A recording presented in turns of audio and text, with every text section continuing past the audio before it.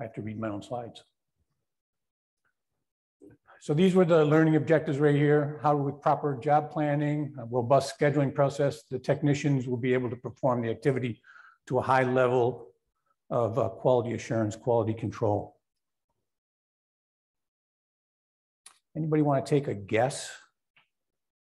What is the average utilization of a technician? Anybody know? Anybody want to take a guess? Yeah. 80%, 50%. Do I hear 40, 40, 40, 40, 40, 40, 40, 30, 30, 35, 35, anything? Anybody? Around the world, the average utilization of a maintenance technician is between 17 and 25%. All right, it's not to say that they're bad technicians, all right? It's not to say that they're not good employees. It's the system that we put them in that allows that to happen. So we're going to talk about that a little bit. And that's that spreadsheet that I'm going to share if you'd like. Identify the importance of training and preparing individuals to execute your maintenance activities to be both efficient and effective.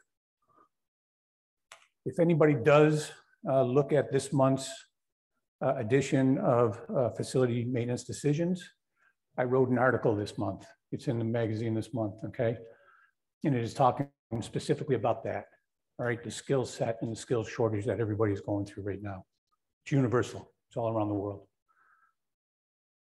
We have to have a robust training program in place, okay?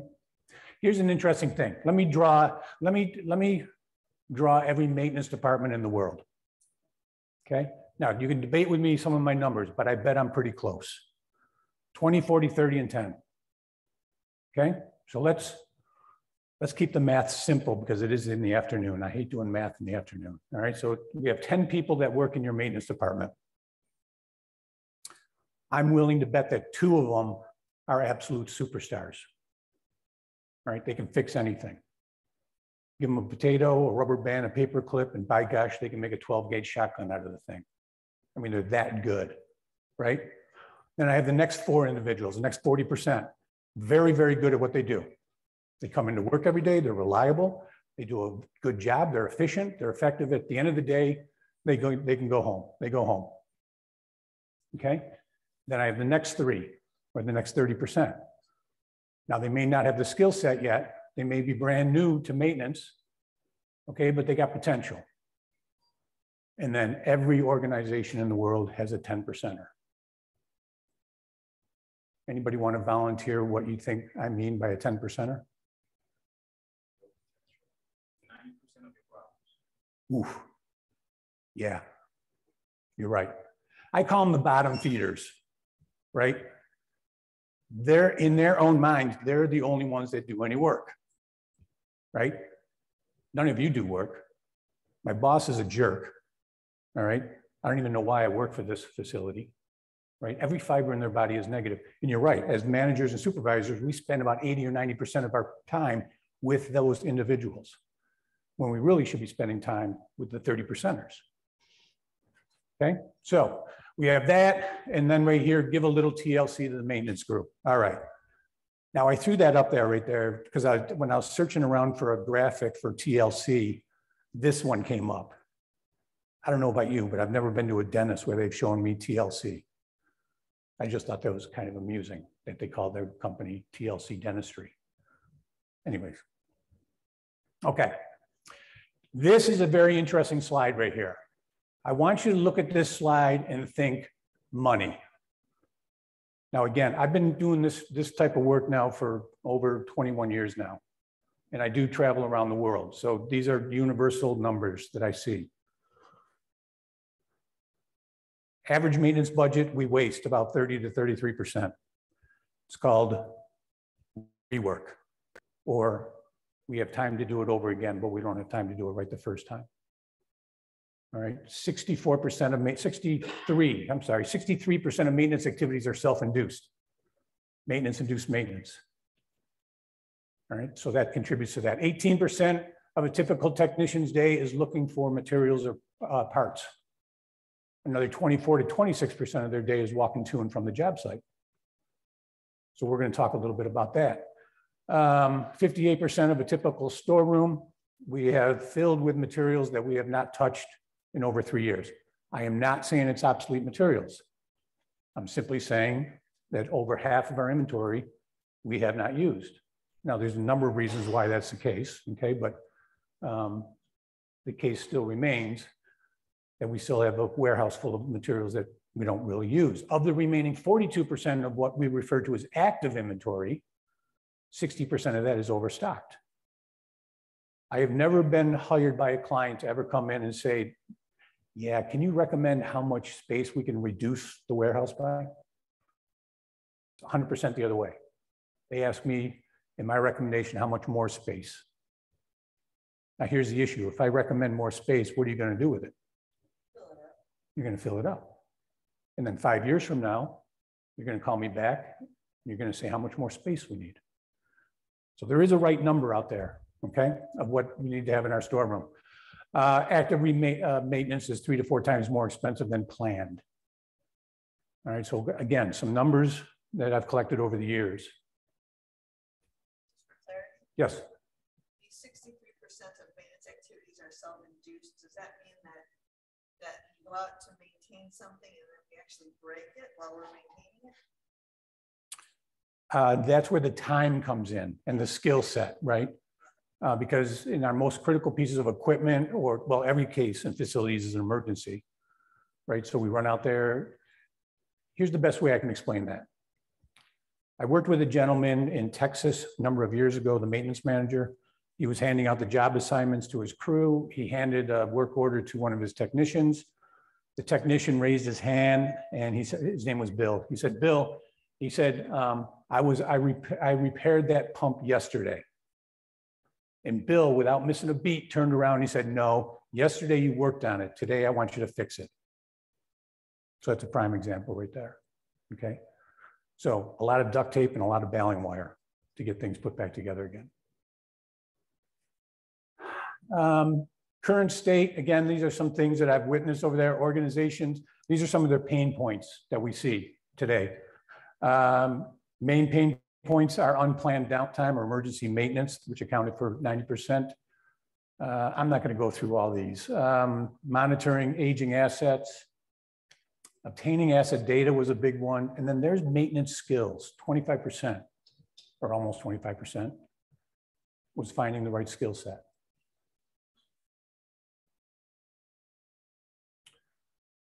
Facility maintenance professionals trying to rebrand itself rather than, I worked with a plant manager one time and I asked about their official job title were maintenance engineers. That was their official job title. And I was asking about the skill set of his maintenance engineers. And he corrected me and said, I don't call them maintenance engineers, I call them change engineers. Because that's all they did. Because they went out, whatever was broken, they just changed it out. So it's a little bit about what that's talking about right there when we talk about simply replacing those parts.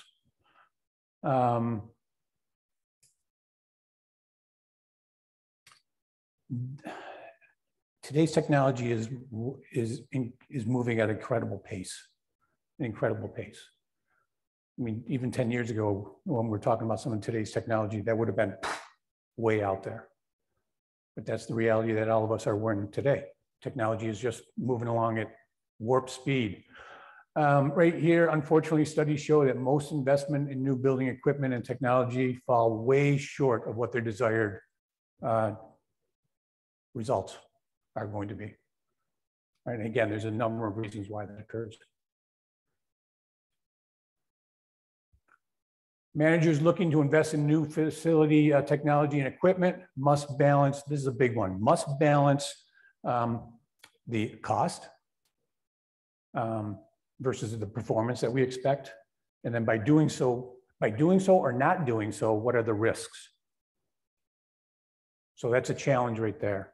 Maximize these investments in innovation. Essentially, the manager must have a robust training program, capture equipment history, diagnose root cause, all right, technicians, and then strong work management processes. When I talk about work management process, I'm talking about how do we identify work, how do we prioritize that work, how do we plan it, how do we schedule it, and how do we execute it safely. And then when we close that work order out, what kind of analysis are we doing, right? Root cause, continuous improvement, all those type of things. All right, so this is what I suggest we do. We showed the maintenance group, the facilities group, a little bit of TLC. Time, the labor, and control. Time, I'll reference 2 points right here. The first and the most important new employee. The most important time of a new employee is the first 48 hours of their employment. So let me tell you a little bit of a story on that and see if it resonates with some of you, because this is a personal experience. You join a new organization, you show up on the first day, you go into the reception area, you sit there and you wait for somebody to come and get you. Your boss comes and meets you. They walk you around the facility, introducing you to 100 people, and you'll never remember their names. They show you where your workstation is going to be, your office, or wherever your workstation is going to be. Here's your new laptop. Here's all those things. You don't have a username. You don't have a password yet. And they say to you, look, I have an open door policy. If you have any issues, I'm right down the hall. Come on down and see me. And then they leave you there.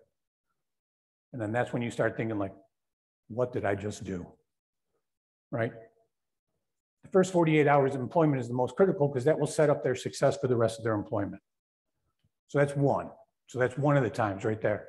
The second example right here, the time is a crucial issue for technicians when it comes to maintaining equipment. Maintenance technicians begin to have adequate time to do the job right the first time. Again, 63% of maintenance activity is self-induced because we are in such a hurry, right, to get that, whatever that is, back up and running. Labor, before the pandemic, which is sometimes hard to even remember, just retaining technicians was a tough task. Now the challenge really is even finding it. I was just talking to my son-in-law who owns a business a couple days ago. He has never seen ever the amount of effort that they are applying to find qualified candidates. And they find the qualified candidates, they train them, and then they quit. He said his turnover is unbelievable. He's never seen this, ever, how much turnover that he's getting, okay? So even that's a challenge for us now, right? I mean, think about that. Do we really want to spend the time to actually train this individual where we got a 50-50 shot if they're going to stick around long enough or not? And that's a challenge for all of us. Control right here. Control can mean several things, but in the context of what we're talking about today, I want to refer to labor and cost control condition by monitoring their activities, implementing some condition-based monitoring or moving more towards condition-based monitoring, and then also have a pretty good PM, preventive maintenance plan in place. All right, so I'm going to talk a little bit about each one of those. I'm going to walk over on this one because I'm not spending enough time over here. So I'm going to walk over here. Time, baseline performance. All right, so managers to ensure time, baseline performance requires monitoring and performance and reacting correctly to any deviation. I do facilitate and teach a leadership and supervision course. And with every course, I ask the attendees, what percentage of your day are you actively supervising your staff? Anybody want to guess? What's the number one answer? Far and away. We're playing Family Feud. Bing, the number one answer. 20%. 5%. That's it. 5%. That's terrible. I mean, all you have to do is look up Webster's dictionary and look at the definition of supervise. Okay? And again, there's a number of reasons why that occurs, right? Meetings and all these other things that get wrapped up. But essentially that 5% is the morning meetings or the shift handover or when they hand out the job assignment. We have to be able to manage people. We have to understand what they're doing. First of all, first and foremost, by the way, is are they working safely? That's number one, right? They have to conduct. I don't care what the situation is. Because I've gone into some organizations where if it's an absolute emergency, Where does safety fall in their pecking of the priority list? Sometimes that priority of safety tends to fall down that ladder. Safety is always number one. One of the responsibilities for supervisors and managers. Managers need to develop policies and procedures that the technicians need to adhere to, execute maintenance strategies and all the things that, again, we're going to talk about in just a minute or two. And then managers need to use the data to identify where the labor hours and dollars are being spent. Again, I'm going to share with you a spreadsheet that I developed years ago, and I'll tell you the story behind that. Garbage in, garbage out, right? We cannot make good business decisions using poor data. Just can't happen. So there has to be a high level of data integrity being inputted into your CMMS. Have to, okay? Here's the spreadsheet that I'm talking about, and I'll actually show it to you right here. This is number one, by far the most requested document that I've ever created in my life. And that's why I'm more than willing to share it with anybody that would like to use it. I was a plant manager a number of years ago.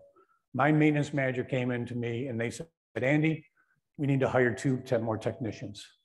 That's what he said. He came in and said, I can't keep up with the work. I need to hire 2 more technicians. And what did I say? No. I said no. The reason I said no was because he came to me with an emotional request. All right. I cannot make a business decision based on emotion. I need data. I need this thing called return on investment. Because at the end of the day, as a plant manager, I was responsible for, take everything off the table, but I was responsible for one financial statement, P&L. And if I'm adding headcount, that's dipping into my bucket, right? So I need to prove the business case of why I needed to add headcount. That's when I developed this spreadsheet. Now, let me play around with something. I gotta get out of here because apparently the link isn't working. Let me show you the power of what I'm talking about as far as managing time. All right, and the power, by the way, of maintenance planners and supervision. The top section here, can everybody see that? Or let me blow it up a little bit more. There we go. Anybody see that? Can you do me a favor? Can you cover your left eye and read the 3rd line down for me? No, that's not going to work? All right. Can you guys see it? I'll do it one more. All right. Okay, we'll start there. This is I always used to say this is a live version. This is the actual version of one of the clients that I worked with. They had 42 maintenance technicians. We cannot do anything, well, we can, but the top section of this spreadsheet is the finance. These are my labor rates. There's 42 maintenance technicians at this facility. Their average hourly rate, if I remember, was $39, right? $39.32, which was fully burdened. Do I need to blow this up even more? You sure? Well, come on up here. There's plenty of seats.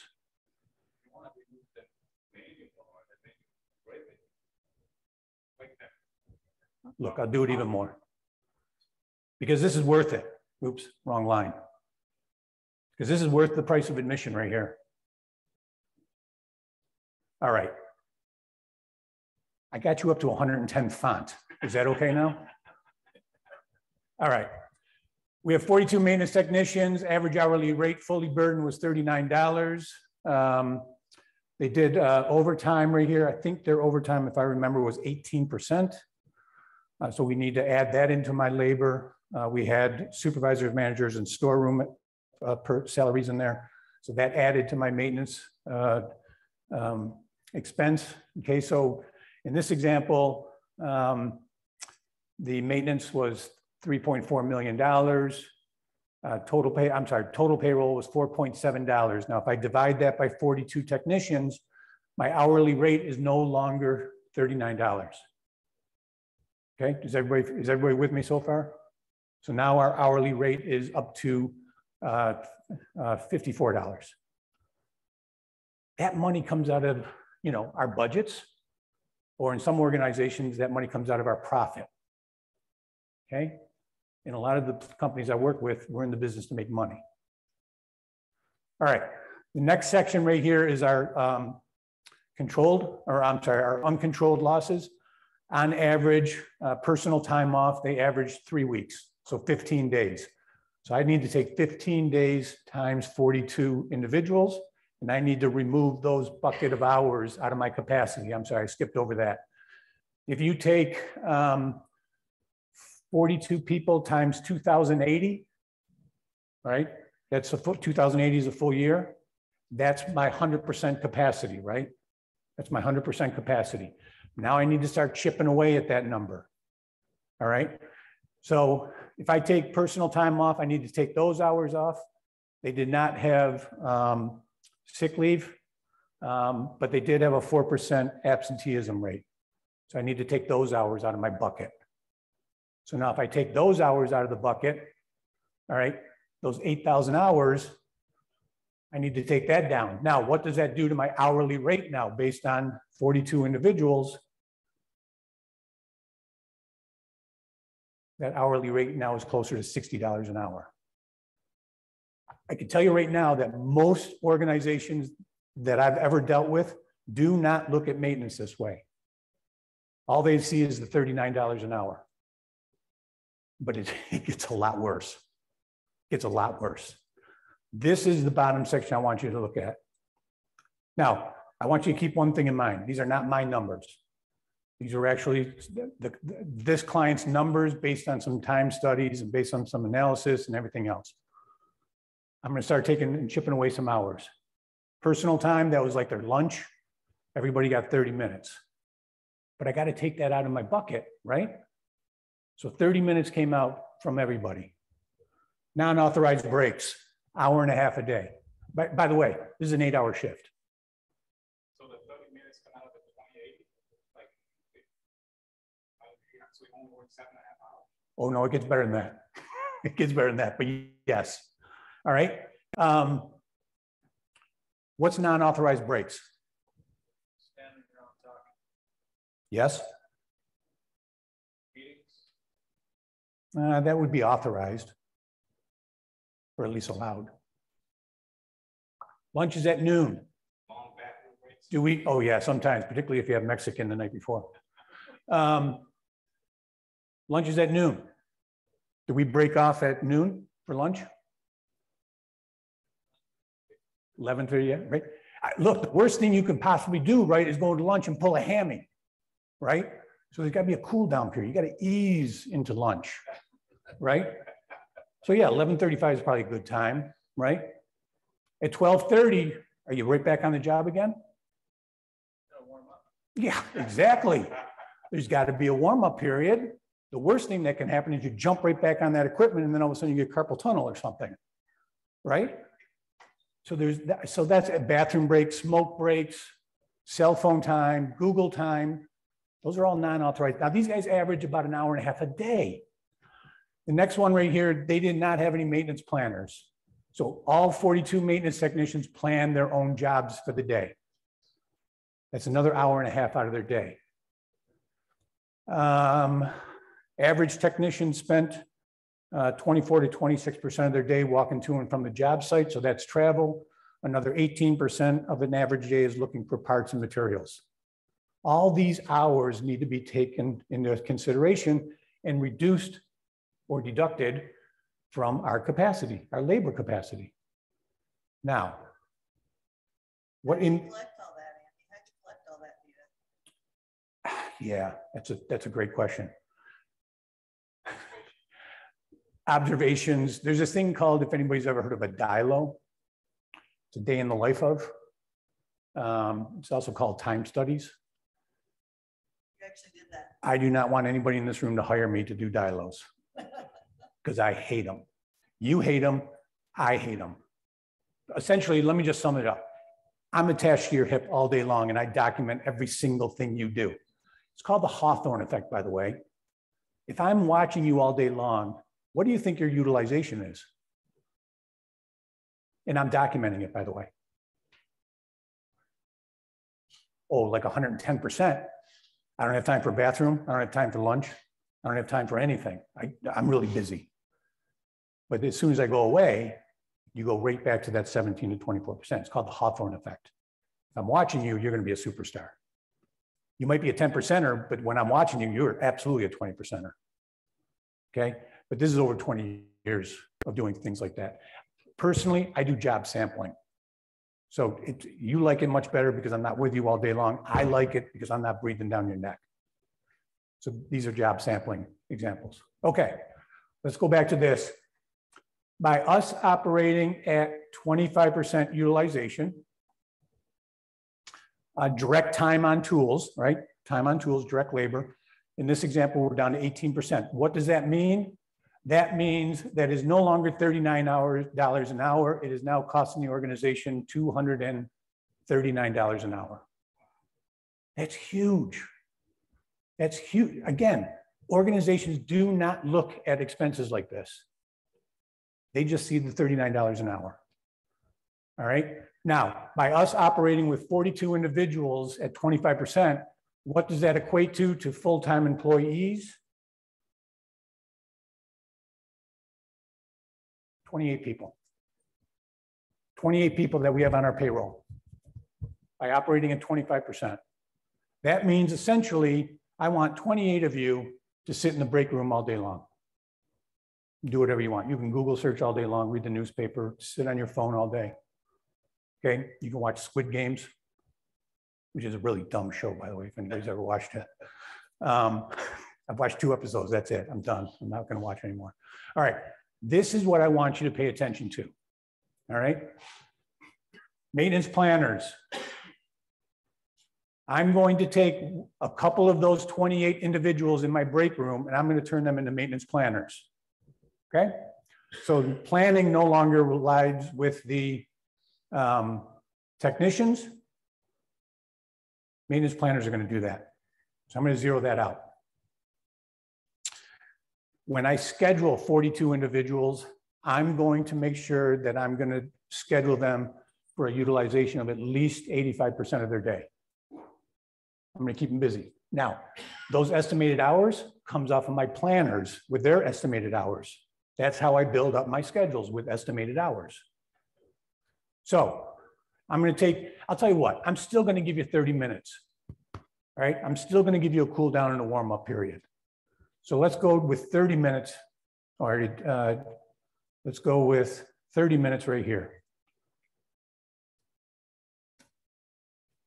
Look at the numbers. Look at the utilization. Look at the direct labor. We went from, what was it, $239 an hour? Was it $239 an hour? We are down to 106 now, and that is the equivalent of how many FTEs? 17. Did I hire anybody? Say that again. Say it louder.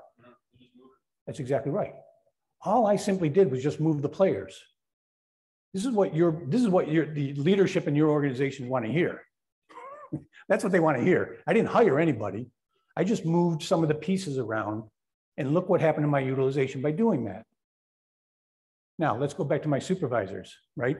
I'm going to put some of the responsibility on my supervisors that allowed some of that unplanned time. So as a manager or leader, what I'm going to do is I'm going to figure out what my supervisors and managers are doing so I can relieve some of those roadblocks to get them out to what they're supposed to be doing. Everybody with me so far? This is the reason why this is the #1 requested document that I share with my clients.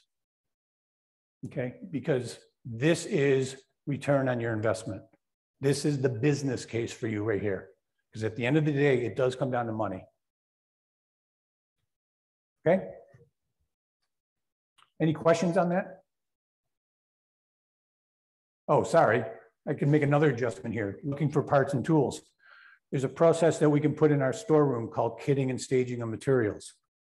So I no longer want my high-priced maintenance technicians going to get their own parts and tools. I want a lower price storeroom clerk to do that for them and put all those materials together.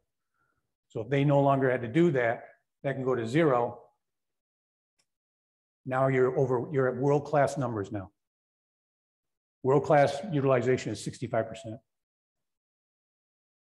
Okay. Okay.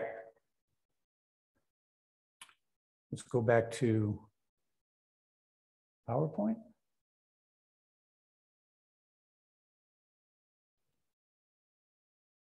Okay.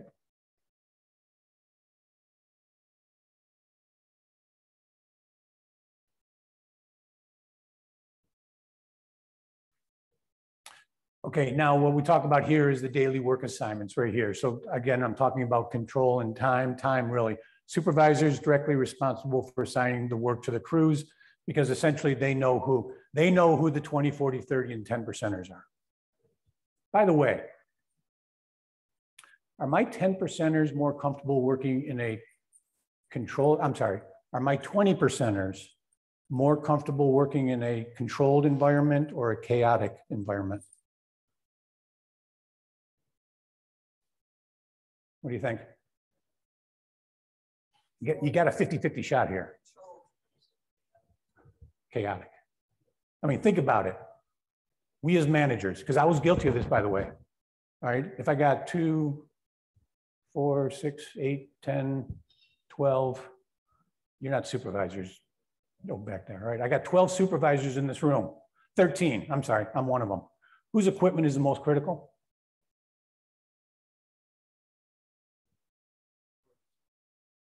Whose equipment, all right, we're all department supervisors here. Whose equipment is most critical? Mine. Wrong, mine. Your boss. Well, yeah, he's on vacation or she's on vacation. Exactly. So when you have an emergency in your department, who are you going to call? 20, 40, 30, or 10? You're going to call the 20. You're going to call the best that you got because it's my equipment, which is the most critical. My department, I'm responsible for it. Those individuals tend to like the chaotic environment because they get to swoop in, they get whatever needs to be repaired, they repair the job, and we as managers then do what? What do we do? When they come in and they get our equipment back up and running, what do? We pat them on the back and say, good job. That's a learned behavior, by the way. All right, their comfort level is to be rewarded to be that fireman, that fire person to come in and put the fires out. Anybody here got a dog? Huh? Anybody got a dog? I got a dog, Leo. My dog's name is Leo. Now I live on the road. And when I drive home and I'm on the road for 2 weeks, 3 weeks, or whenever I'm gone, all right, 2 things happen. Either my wife is really depressed. And the other thing is when I walk in through the front door, there's Leo at the front door waiting for me. And what do? I drop my backpack, I drop my luggage, I scratch his little ears and be, oh, you're such a good little boy. And I go into the kitchen, I get him a milk bone. That dog didn't do jack. All that dog did was meet me at the front door, and I rewarded him for that, right? Now I got a big old pair of steel-toe boots. Now, if I came home and Leo's standing at the door and I open up that door and I kick him inside the head, it's not going to take very long for him to learn. Oh, crap, he's home. I'm out of here, right?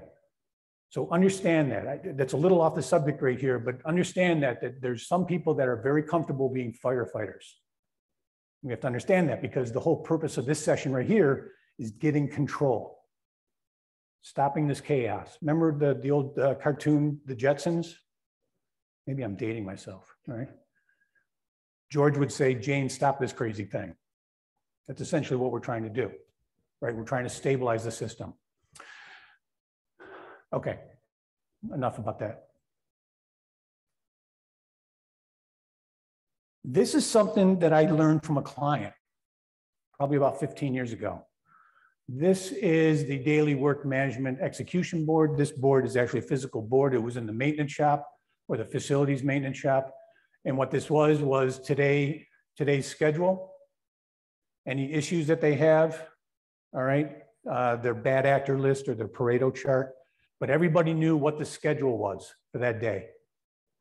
And then you picked up your job assignments. So again, it was very visual. So every morning, this is where they held their shift change meetings in front of this board. It was just another means of communication. I loved it. I absolutely loved it. This meeting right here did not last more than 15 minutes. By the way, this meeting was called a YTT. It's an acronym. You can't be in business, right? You can't be in business without an acronym. YTT stands for yesterday, today, and tomorrow. So in 15 minutes, we're going to start every meeting with safety. Any safety concerns? Anything? No? Good. Great. Let's keep going. What's happened in the facility in the last 24 hours that we need to know about? That's the yesterday. Here's a heads up about what we're doing today. And by the way, here's a heads up about what's going to happen tomorrow. Any questions? Any comments? Any concerns? Any rumors? Good. Get out of here and work safe. It was the most powerful meeting that I've ever. Has anybody ever gone to a meeting, to have a meeting, to schedule another meeting, to attend a meeting that you missed of the other meeting? Has that ever happened to anybody? It has to me. Okay? 15 minutes in, out, get to work. And do it safely. All right, this is what I was talking about, your question right here, about my DILOs, my work sampling, supervisors actually supervise, all right? And then what we do is, of course, we have our measurements and our KPIs in place, okay? The solution right here for labor, baseline performance requirements. Okay, so this is how it works. We do what's called a job task analysis. These are all the things that you need to do in your position. Then what we do is we do a skills assessment of our current staff. From the skills assessment, we identify a skills gap, okay? From the skills gap analysis. From the skills gap analysis, we develop our training plans. I'm going to show you an example of that in a second. So that's what this slide essentially is talking about. We need to develop our work management procedures. We use our data, which I already talked about. We need to identify what is allowing us to function at 17 to 25% utilization, right? And I showed you that, an example of that with that spreadsheet. Okay, and then implement a sound planning and scheduling department or role if you don't have one already. Okay, and if you do, how effective is it? All right, this is it right here. Job task analysis, skills assessment, skills gap analysis, and training program. All right, so this is a program. I did quite a bit of work in Russia, and this was the worksheet that I developed for them as far as tracking our training program. So again, I don't want to spend a whole lot of time on here, but this is the job task analysis right there on the left, and then right here is our skills gap. All right, but this right here, again, let me get out of here. That's this. So those are all the activities that they need to do in these roles. If anybody's ever heard of AKSM, it's again, an acronym, stands for awareness, knowledge, skilled, and master, or mastery. So do I just need to be aware of what's going on? Do I need to have, a little bit of knowledge about this? Or do I need to be skilled in this task? Or am I going to become one of the train the trainers? That's the mastery. So we did all that. Here's the competency, who needs and where they are. Here is the competency-based requirements. Okay, so all the individuals, and this is their skills gap analysis right here. Then what we developed was the whole training program. And then we tracked when the training was going to happen. And then like any good organization, we need to track our progression against the training plan. Okay? So this is just another tool that we can use to ensure that we have the right skill set. Look, as managers, we cannot allow 20, 40, 30, and 10. I would love to have a whole department of 40%ers. Love to have it. Okay? Now, here's one of the other things that I did when I was a plant manager. I set up my maintenance department 60, 30, and 10. World-class 90% of your work is planned. So I assigned 60% of my maintenance staff to do nothing but PM work. All right, PM and PDM. All right, so my PDM group went around and did their oil analysis, vibration, you know, their infrared readings, things like that. My PM crew went out there and conducted their PMs, daily, weekly, quarterly, whatever the PMs were. The 10%er, all right, I assigned that individual or those individuals to answering the radio or answering the phone. And what I did was, I still need to utilize that person. I used that person and I assigned them, and I don't mean this to be derogatory, but I assigned them the remedial work.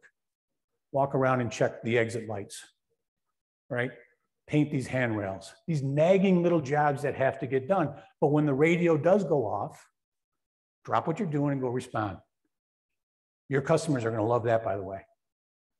Leave this group alone to execute the PMs and the PDM. This person here, their sole responsibility is to answer the emergency calls. Does that make sense? All right, at least that's how I set it up. Now, and look, those ratios can run the gamut. Highly reactive organizations, that 10% might be 25% of my staff. All right, we need to stabilize the system. We're not going to be there tomorrow. So, okay, let's be logical about this. 25% of the group, you answer the emergencies. Another, all right, my math's not working too quick. The rest of you guys, you do the PMs and the PDM. Okay? All right.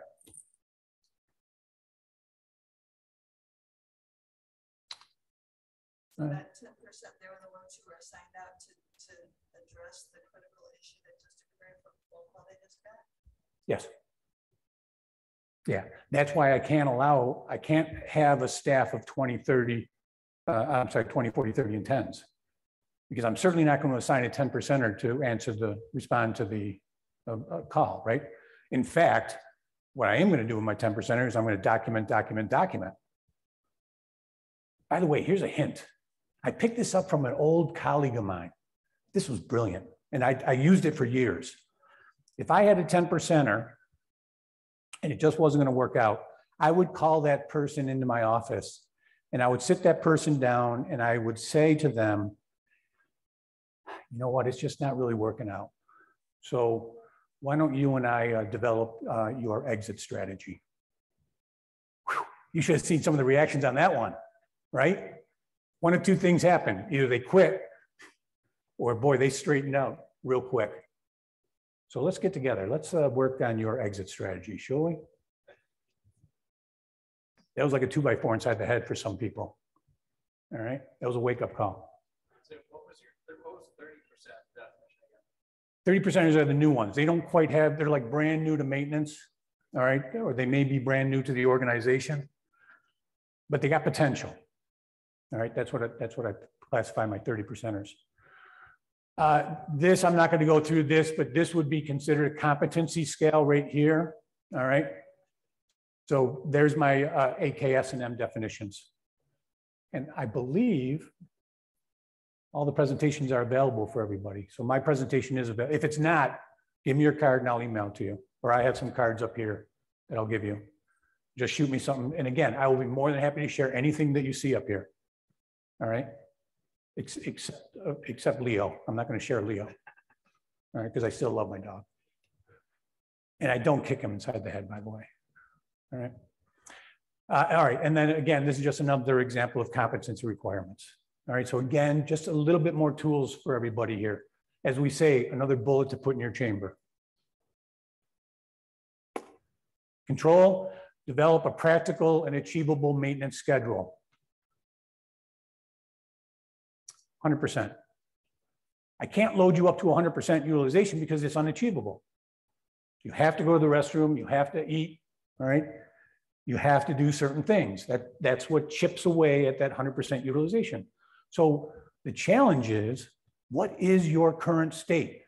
What is your current utilization of your team? Because if it is functioning at 25%, one, you got to do some major changes like now. But what is realistic and how many hours a day can I really schedule my team? Okay. What else we have? We have, all right, a baseline, the performance. That's what I just talked about. Managers need to develop policies and procedures. Is this a repeat? and managers need to use the data identified. I think that's a repeat. Either that or I'm experiencing deja vu.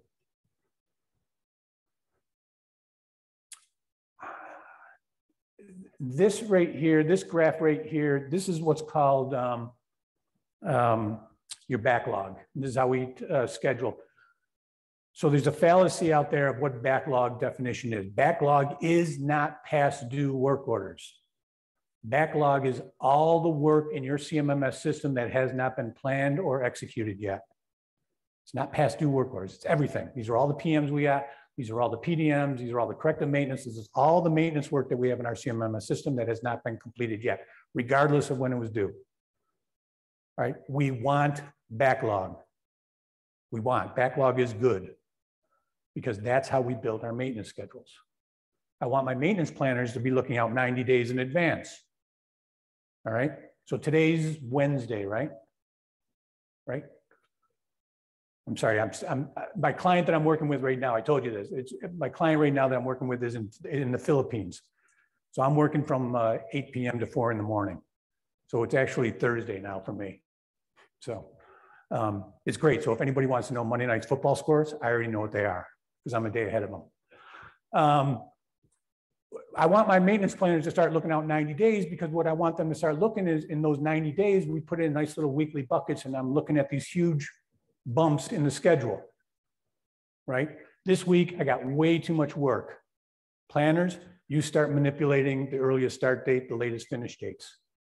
And we level load that across the board. That's their job, okay? So that's what this slide is really talking about. There's my reference to the YTT meeting, okay? We break it down into a weekly schedule, and then from the weekly schedule, then it gets broken down into a daily schedule. Pretty simple. Well, simple to say, sometimes harder to do. This is just a graphic on how it works right here. So we have a combination of PMs and then we have all these other things. And by the end of our scheduling meeting, we have a weekly schedule. All right, again, another example. And then that would be the daily schedule. Oh, here it is. I forgot to put this in here. This is exactly what I just talked about. So there's a 30-day call horizon. So 30 days out, your CMMS should automatically release all the PMs. All right. Then I want my planners to start looking 90 days. And then they do what's called a 52-week rough cut scheduling. So they're taking a look at the whole year. All right. But then their job then is to start manipulating these dates to level load based on our resources and our capacity and our utilization. So I can level load the work. What you don't want is something like this, like these red pillars. All right. It's just unachievable. We won't be able to knock off that work. And then I think this is finally what we're going to talk about is, of course, I have to have KPIs. All right. So, you know, there's an acronym out there. It's called the SMART. Okay. So we have, you know, they need to be realistic. They need to be hard to manipulate. They have to be time-based and all the good things. But I need to have KPIs. I just had this conversation with this group last night. Okay, so what we found out last night was some of their bonuses are based on their KPIs. So what are they doing with their KPIs? They're manipulating them, right? KPI, that's not the purpose of KPIs. KPIs, the whole purpose of KPIs or measures or metrics is, are we doing the right things or are we not doing the right things? And if we're not doing the right things or we're not achieving what the objectives are, time out. Because what we're doing ain't working. All right, so we got to change the game plan here. All right, we need to figure this out and make some changes here because we're not achieving our goals and objectives. Okay, I think that's it. Questions? I used to have a weekly, I used to always have a weekly meeting with my staff. All right. And I would end every single meeting with any questions, any comments, any concerns. And I always had the same people pipe up, right? But it wasn't until I added that fourth bogey there. Any questions? Any comments? Any concerns? Any rumors? I got bombarded with them. I always want to know the rumors going on in my facility. Yes, sir. So earlier in the presentation, you mentioned that supervisors, 5% supervising this. Actively supervising. Yep. So on the flip side, too much supervision makes spike. So True. what's the right balance? 5% is too low. What does that look like on a daily basis? So what's the percentage of active supervision? What should be the percentage and what that percentage means in actions? 31.27%. No. You know, I don't know. That's hard for me to answer that, right? Because every situation is different because we all have a different skill set within. Some need to be supervised, some don't need to be supervised. You know, in the supervision and leadership training, you know, one of the things we talk about is supervisors or managers wear many different hats. Sometimes we're supervisors, sometimes we're consultants, sometimes we're trainers. Okay, so, you know, we wear many different, and coaches. So many times we wear many different hats. So is there a silver bullet, a percentage that they should be spending? No, but I will say this. Has anybody ever heard of the term Gemba? Gemba walks. Well, it's not Six Sigma. Gemba, loose translation of that is go to the place of value. Get out of your office and go, get out of your place and go and visit the job sites. Now, when I say active supervision, I'm not necessarily, I'm just talking about getting some face time. All right, that's all I'm talking about. Make sure that they're working safe. Is there, look, a supervisor, if you really want to boil it down, our role as supervisors and managers was to remove the barriers that are preventing our employees from working safe and getting, I've never met a maintenance technician to say, man, I hope today I do a really lousy job.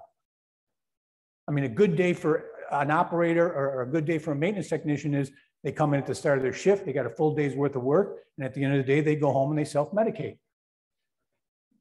I mean, that's a good day, right? I mean, that's a good day for me. So again, I don't really have an answer on what percentage, but I do want my supervisors to get faced. They need to be visible. Maybe that's the way I should say it. They need to be visible. Anybody else? Yes, sir. What's your take on the whole outsourcing? Yeah, that's always, I always get asked that question, by the way. I worked with a company, some of you may have heard it. It's a company named Coca-Cola. Coca-Cola years ago wanted to outsource their maintenance activities.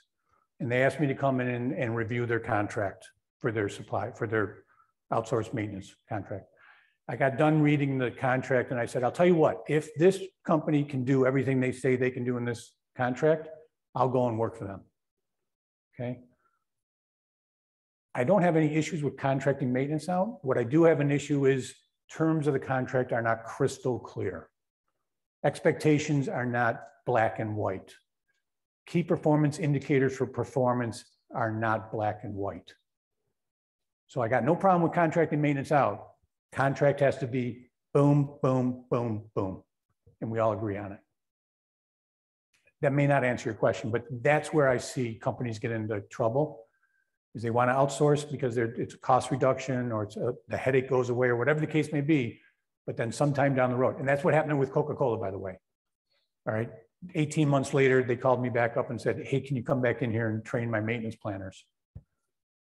Because they all left and nobody knew what was going to happen or knew what was going on. Did that answer your question? It does. How does it, so obviously in a facilities department, you have different trades.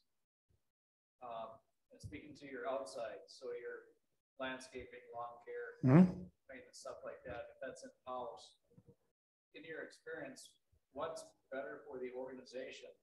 Keeping those talents in-house or having subcontractors do that work? Okay, in your example right there, I don't really have an opinion on whether you keep it in-house or out, because it's not, again, I'm using your example specifically. That's not necessarily a skill set that I can afford to lose.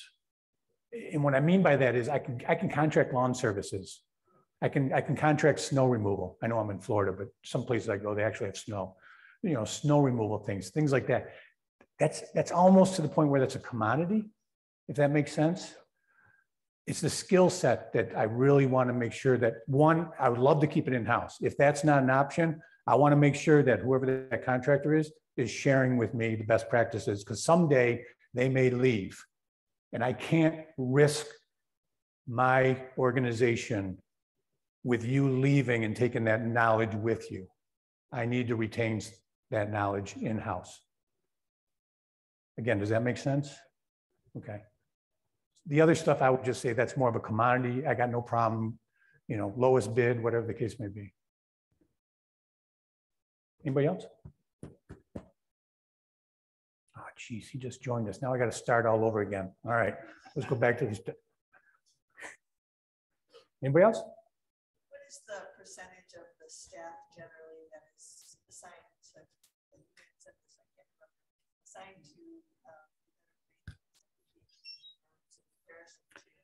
emergency repairs? 60, 30, 10. That was my situation. All right, that's when we stabilized the system.